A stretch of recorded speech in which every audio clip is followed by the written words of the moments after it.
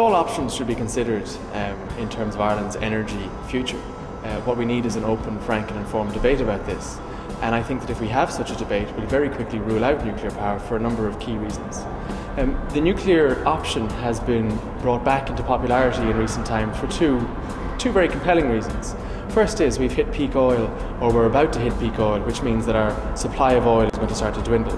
Second, our concern about climate change means we're looking at any way to reduce our climate emissions. But nuclear energy isn't a renewable source, it's a finite source just like oil.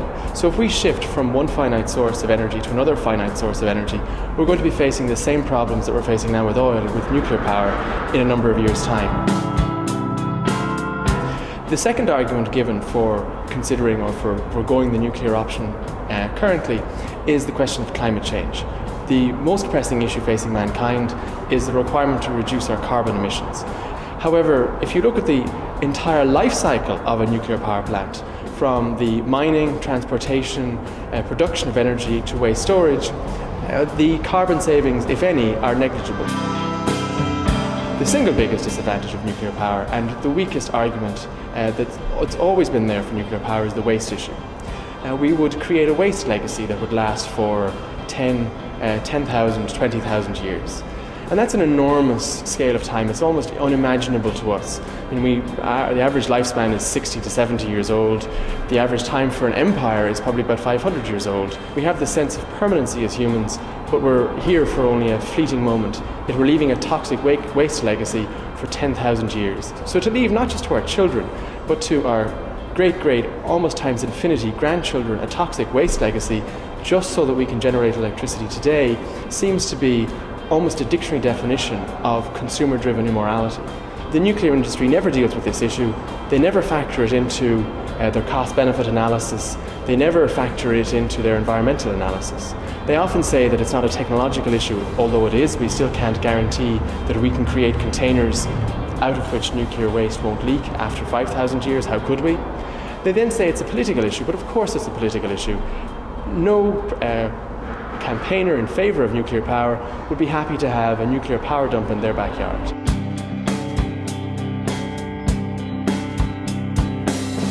The second reason why we shouldn't consider the nuclear option, is the question of the sheer expense of these things. You never see a private sector consortium coming forward with a proposal to build a nuclear power plant. The reason for that is because the cost of nuclear is so prohibitive that only the state can build it. The insurance costs alone for a nuclear power plant are unpayable.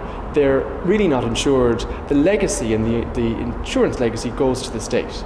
In England alone, they've subsidised the nuclear industry to the tune of billions of pounds over the course of the last 30 or 40 years.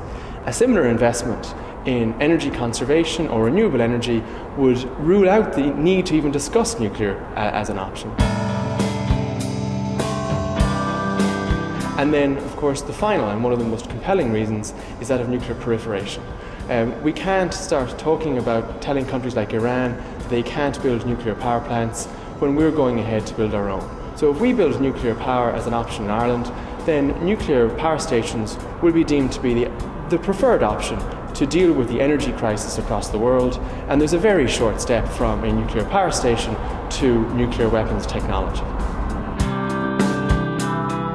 The fundamental thing that we need to do in terms of our energy requirements is to reduce the amount of energy we consume.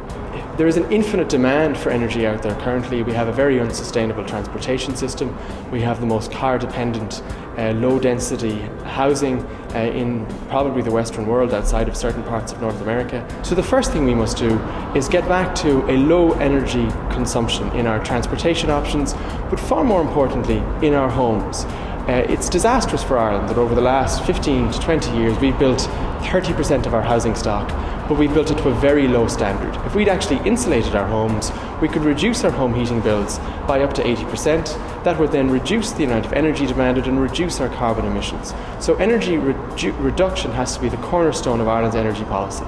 The second thing we need to do once we've done that is we need to look at renewable technology. Denmark made the shift to renewable technologies, to wind power, in the very early 80s, and it's now a world leader in wind power, with 22,000 jobs created domestically and a massive export market both for energy and for technology and technological competence. It's often argued that nuclear power is a great provider of jobs, and there's no doubt about it. It is a provider of jobs. However, the scale of a renewable energy sector in comparison to a nuclear power sector is much greater. There's a much greater variety of jobs, they're much bigger projects, and they're much cleaner. So we should look to do that in Ireland. Maybe we're behind the curve in terms of wind energy, but certainly with tidal and wave energy, there's a gap there that we should move quickly to exploit, and that would be a real boon not just to our economy today, to our economy in the long term, and to our descendants far off into the future.